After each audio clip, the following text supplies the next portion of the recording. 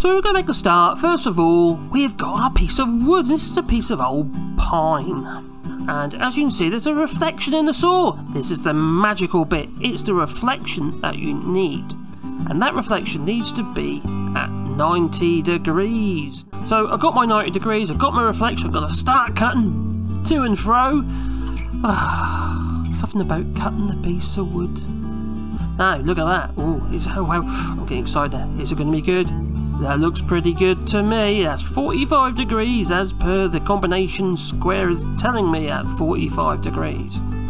So it's a good little way to actually create 45 degree cuts for maybe the jobs that you've got that don't require tremendous accuracy. But don't be funny, that is pretty accurate. And for freehand, hey?